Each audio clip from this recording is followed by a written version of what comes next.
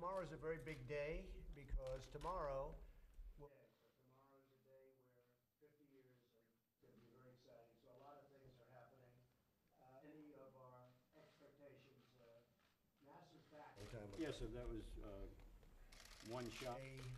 An achievement, possibly one of, yeah, I guess well, that's a long time. That's a long time. How do you feel about it? Mars Direct.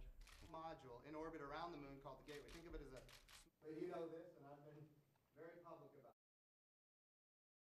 it. Tomorrow will represent 50 years from the time we planted a beautiful American flag on the moon.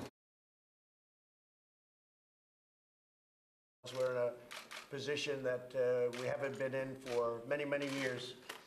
And space to me is important for defense and offense, I guess you could say. But space to me is very important for defense. It's not just about going to the moon and going to Mars, because we don't know what we're going to find on Mars, but it's certainly a trip that's going to be very interesting.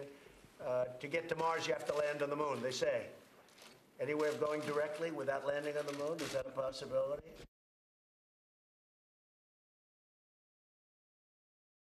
Now, we have a #1 rocket right now in the U.S., and we have a #1 spacecraft, and they cannot get into lunar orbit with significant maneuvering capability.